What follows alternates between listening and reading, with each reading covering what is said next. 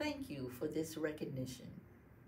For 32 years, the Black Expo has been a platform in Sacramento and other cities to showcase Black culture and the phenomenal success of Black business. To receive the 2021 Inspiration Award for Leadership in Social Justice, given what has gone on in our communities and throughout the country over the past 18 months, is a true honor, one that is especially personal to me.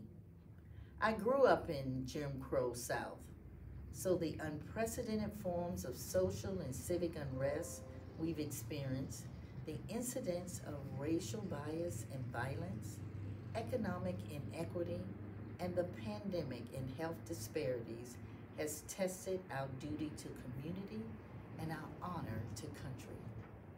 It has also tested the ability to lead and serve as a better person, a better human, while continuing to be empathetic people, or to just simply say, in the words of President Barack Obama, we're better than this.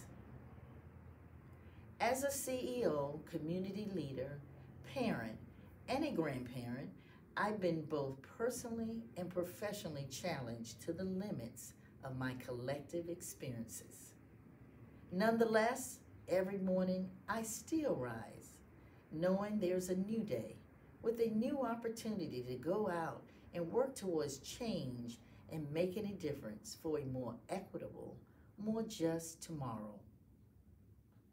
I thank Black Expo Presents, the Black Music Association and Academy of Arts, Lifting Up Love Always, Sac State, Cal HFA, Sac County Supervisors Phil Cerna and Patrick Kennedy, and today's Times newspaper for this award, and for recognizing that all lives will matter when Black lives matter.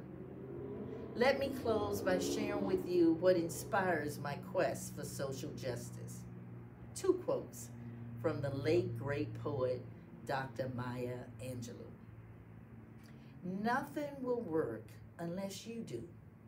And we may encounter many defeats, but we must not be defeated. Again, I thank you for this award.